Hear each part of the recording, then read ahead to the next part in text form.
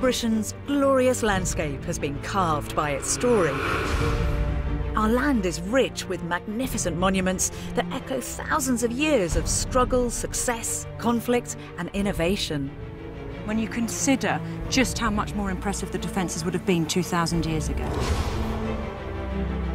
They tell us huge amounts about the people who once lived here, but they also present us with some intriguing mysteries.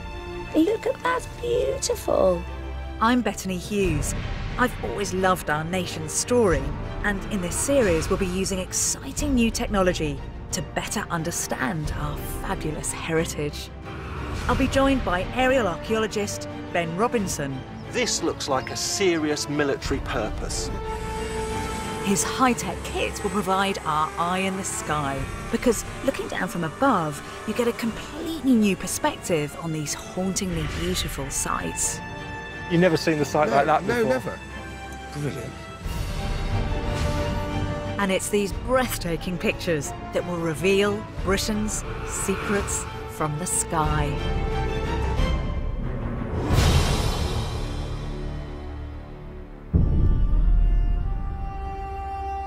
This quiet, unassuming field in Suffolk hides a story of royalty and treasure.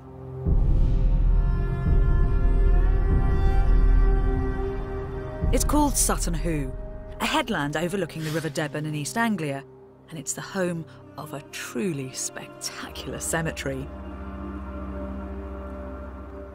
These eerie, enigmatic grass-covered mounds are the last resting place for a dynasty of Anglo-Saxon warriors, our very own Valley of the Kings.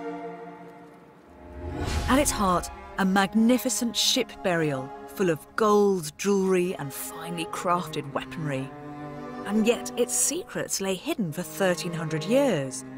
So why and how did something so rich, so majestic, remain lost for so long? This really is like an archaeologist's dream, isn't it, this place? Yeah, the treasure, of course, but it's not about treasure for treasure's sake. It's about what the objects tell us about society and kings at that time. From the ground, Sutton Hoo can simply seem like a bit of a mishmash of different sized lumps and bumps. But once Ben gets the octocopter into the air, his bird's eye view reveals they're part of a complex ancient landscape. Yeah, I'm just getting the first impression of the site now, and he's not very high, but already I can see There's a cluster of stone-filled shapes about the size of graves, and there's suspicious long straight lines cutting through the site. But all around are these mounds which show up really nicely. It's the mounds that dominate the field, and as Ben can see from the air, the skyline overlooking the river. And these are barrows, they're burial mounds. And the idea is that you put a body in the centre in a pit or some sort of vessel and then mound the soil up on top. These are not everyday burial monuments, not by any stretch of the imagination. These were reserved for really important people. Normally, if I was looking at a site like this, a sort of barrow cemetery, I'd be thinking maybe this is prehistoric, and there's lots of these in the Bronze Age, about 4,000 years ago. But these are something even more special. These are Anglo-Saxon burial mounds, incredibly rare. The amazing thing is that we only know they're Anglo-Saxon burial mounds because of the remarkable vision of one extraordinary woman. Edith Pretty was a wealthy widow who in the 1930s owned this land, and her home, Sutton Hoo House, overlooked these grassy mounds. The story goes that Edith had a spiritualist friend to stay, and one night she had a strange dream. She saw a ghostly warrior on horseback riding over the great mound. There was just one in a long line of tales that Edith had heard about this place, and that, combined with the intrigue of a golden brooch turned up by a farmer while he was ploughing, meant that Edith decided she had to act. In 1938, Edith engaged the services of a local archaeologist, Basil Brown. For a year, every burial mound he investigated turned out to have been robbed long ago. And then, in the summer of 1939, and on the eve of the Second World War, he hit the jackpot. What Basil Brown found right here under this mound was truly bizarre. The remains of a splendid 1400-year-old ship. And the discoveries didn't stop there. In the middle of the ship, there was a collapsed burial chamber of a great warrior king, surrounded by gold and silver, by exquisite jewellery and fearsome weaponry. Nothing quite like this had ever been discovered before in Britain. The wooden structure of the 90-foot-long ship had completely disintegrated, as had the body of the king. But the iron rivets that held the vessel together survived, leaving a ghostly impression of the boat imprinted in the sand. Incredibly, this treasure trove had remained untouched for over 1,300 years. I mean, it is slightly bizarre though, isn't it? Because we do have all this treasure here, and the Vikings come after the Anglo-Saxons, and the Vikings are very keen on their gold and their silver, not averse to a bit of looting. So it's odd in a way that the treasure stayed in the mounds. Yes, but they could be a bit squeamish about digging into burial sites. And also, maybe they just thought it was another prehistoric burial mound. They dug into one or two, got disappointed, so simply didn't bother. We have a lot to thank Edith Pretty for. It was her curiosity about the mounds in her back garden that led us to discover the last resting place of an Anglo-Saxon king. When the Sutton Hoo burial was discovered in 1939, a public hearing ruled that if it had obviously been left in the ground in order to be dug up again at a later date, then it would belong to the Crown. But because the treasure had so clearly been consigned to the earth for great ritual purpose, it was the property of the landowner, Edith Pretty, and she could do whatever she wanted with it. And very lucky for us, she decided to give it to the nation. And almost all of the Sutton Hoo treasure is held here in London at the British Museum. Its crowning glory is this stunning ceremonial helmet. It is just so beautiful. Absolutely. I mean, it's the most amazing thing, and whoever this man was, he must have made quite an impression with a helmet like that. Absolutely, yes. It's one of only 4 complete surviving Anglo-Saxon helmets, so it's incredibly rare as well. There is an interesting little secret, though, of this mask, isn't there? It's beautifully done. I mean, it couldn't be more exquisitely done. And then down underneath, somebody like it as a last-minute thought is punched into nose holes. That's right, yes. It's very interesting, though, because it tells us that this helmet was made to be worn. And we also, when the helmet was discovered, there was the remains of a leather lining inside, so it was made to be worn and worn comfortably. The thing is, we feel as though we know him, but we actually don't know who this man was, do we? That's right, yes. The coins that were in the burial give us a rough date of between the 610s to 630s, and later text that we have gives us some contenders that may have died during that period. The main contender is a 7th century East Anglian king named Radwald. Every item laid alongside him tells us something about how he lived. The lavish Mediterranean silverware, beautifully carved drinking horns, gold and garnet dress accessories, and even the remnants of a stringed musical instrument called a lyre that the museum's now recreated. All statements of one man's achievements, a man with international connections and a love of music. And the biggest statement of his power and influence is the ship burial itself. From the air, Ben can see that, even now, it's clearly left its mark on the landscape. You just see this gouge in the top of the mound. That's where the great ship burial was. And in fact, it's picked out also, the base of this great ship shape is it's a slightly greener grass there. You can tell there's something different going on. And actually, when you're looking from above, it's amazing to think how a 90-foot boat got up here, because it must have come from the river. And it's only when you look from the banks of the river that you realise the steepness of the slope up to the mounds. So it arrived down this river, but it had to be hauled up that hill to the burial site, which must have been quite a task. Yeah, the hill is about 100 feet high from where we're standing and about 500 yards in distance. He's the king. He can command as many burly warriors and muscle men as he likes. The solid oak boat would have weighed at least 10 tons. Dragging it over the land was a last physical act of devotion from his loyal subjects, no doubt with a little help from some slaves. So here we are, Mound 1. So they've dragged the ship right up there. Every part of this process would have been carried out with love, care and attention to detail. Ben and Angus are now standing where the ship's burial chamber would have been positioned. It was here that it was filled with all the king's worldly goods.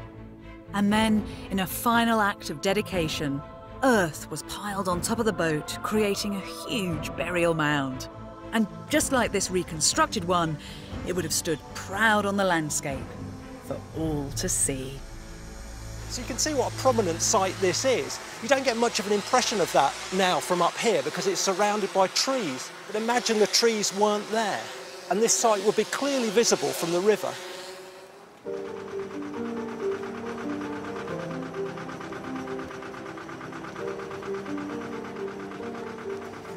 Whether you were a local or a visiting foreigner, coming upriver here, the burial mounds would have dominated the horizon. They'd have been like a kind of visual explosion in the landscape. The men who were buried here were so influential. They were saying basically, we controlled you and your world during our lives, and now, even in death, you cannot escape us. The ship was buried in just one of 17 mounds on this hilltop. But how could this highly visible royal cemetery keep its secrets hidden for over 1,300 years? The clues are there. You just need to take to the sky to make them fall into place. This is Sutton Hoo, the burial ground of a number of powerful Anglo-Saxon kings of East Anglia. We've taken to the sky to try to find out why the secrets of this Valley of the Kings were lost for centuries. That chapter in Sutton Hoo's history was edited out. For 1,000 years or so, people seem to have completely forgotten that this was a royal cemetery hiding a 90-foot boat and priceless treasures, despite these mounds still being in plain sight. Ben sent up his octocopter to see if the landscape will reveal its secrets. There we go, it's heading off, so we should start to get the... Ah, there we go, yeah. And it would seem that this royal cemetery hasn't always been treated with reverence, even after the treasures of the ship burial were discovered. Look at those two trenches stretching right through the site. Now, you could think they were ancient ditches of some kind, but because they cut through the site, they must have come later than the burial mounds. They look really quite recent to me. These were trenches dug, presumably by mechanical excavator. Yeah, if you look, you can see there's blobs where the excavators dumped the heaps of soil as it's worked its way across. These are anti-glider trenches. They were dug in World War II, just months after Basil Brown unearthed the buried ship. And the whole idea here was just to create trenches that would make it very difficult for the German gliders and airborne forces to land on this flat plateau. Yes, I mean, we're only looking at one tiny bit, but the whole of this area was covered in these things. They've been ploughed away everywhere else. So this was a very tempting target for the Germans, who were just across the water at this time in the early 40s. But there are also hints of something much older here that's got Ben intrigued. Now, these piles of stones here, they're not ancient. They're obviously modern. They've been placed there, but presumably they're marking out other graves. And that's really interesting because, of course, the point is that there are loads of burials here that weren't burials in mounds. This cluster of graves, right in the centre of the site, was discovered during an archaeological dig in the 1980s. It's evidence that just a few hundred years after this was a revered burial ground, its use had crucially changed. Wow, That's much more gruesome than I thought it was going to be. This is a replica of what is known as a sand body. The actual bones have dissolved in the acidic sandy soil, but have left a kind of mould or impression in the sand. This actually is an execution victim. Almost definitely he was hung. You can see the leg there. Yeah. This is an arm. Obviously that's the head. 39 of these sand bodies were found, which suggests that just 200 years after the royal burials, Sutton Hoo had become a place where common criminals were brought to be executed by hanging. The fact is, we know these gallows were placed in prominent positions to be seen. Well, it's a sort of warning that if you It is a misbehave, warning. this is what would happen to The you. people hung from a gallows is very much a warning. Yeah.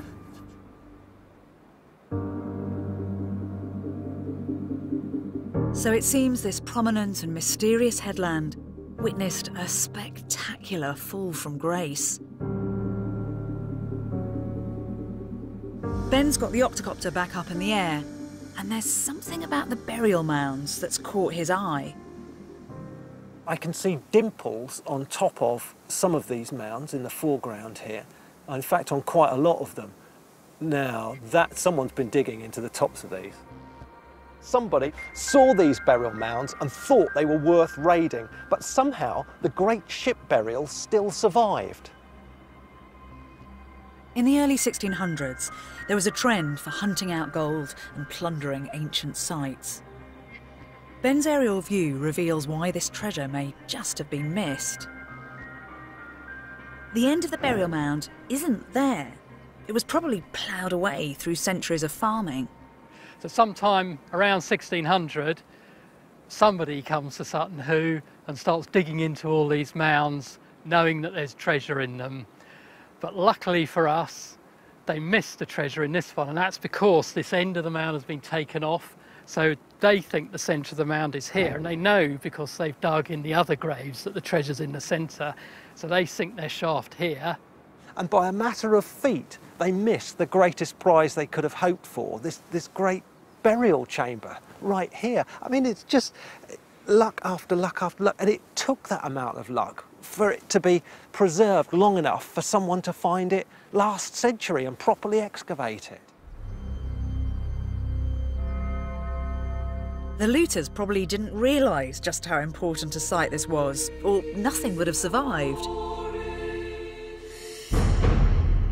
It seems that the fine detail of the stories of the kings who were buried here failed to make it through the generations. Why? Well, a clue was that musical instrument, the lyre that was found among the treasure. Because this ship was buried at a time when history was passed on not in written word, but in poetry and song. I suppose in a way Sutton Hoo's always going to keep us guessing because there is no formal written history from the period. But even though we don't have that, it was still a place full of stories and actually histories at the time, wasn't it? Oh, essentially the great medium of poetry would have been telling us all about it if it had survived. Even the king who lay in state in that great ship burial, surrounded by that magnificent treasure, had his own personal musical instrument, and this is a replica of that, a replica of the royal lyre of Sutton Hoo. So he himself was a poet. The essential accompaniment to the lines would have been this sort of musical instrument. When it says, Men of Cunan, Sejantu Sula, Celera Dende. Sadly, no songs or poems from the East Anglian kings survived. But we can make an educated guess at some of the wonders they may have told, thanks to an epic poem called Beowulf, which Sam's now reciting. Do you think that any of the lines of Beowulf specifically relate to what was going on here at Sutton Hoo? Oh, very much so. The opening movement culminates with a wonderful account of a royal ship funeral, which is the great poetic account that brings to life the bare bones of the archaeology here. We have Beowulf's burial that culminates the great epic, citing a mound deliberately intended to be visible from the waters. You shouldn't underestimate the power of those words, because even if they aren't giving you pure, hard historical fact, they're not just fantasies. Most of Sutton Hoo's near misses seem to be about the fact it had been forgotten. mainly because the Anglo-Saxons just used music and poetry to record their history. And maybe that's a good thing, because it meant that this treasure survived. It remained intact until one landowner's intuition and one archaeologist's great skill unearthed these wonders in our very own Valley of the Kings. It's a funny old thing, the passage of time, isn't it? Because you get this man who had absolute power in his day and age, and then he's forgotten, or at least his memory is neglected, and it takes archaeologists to bring him back to life again. But that's what archaeology aims to do, give us our history back. The secrets of Sutton Hoo, lost for centuries, have been painstakingly pieced back together again by passionate amateurs and world-class experts. And that is work that still continues today.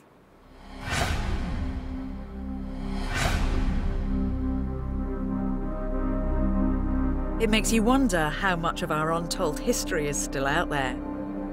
Not lost, just not yet found. Even though this is a small island, there are still mysteries waiting to be uncovered from beneath this earth. Can Peter really say goodbye to Simon? It's going to be emotional in Coronation Street. Back in just a moment here on ITV.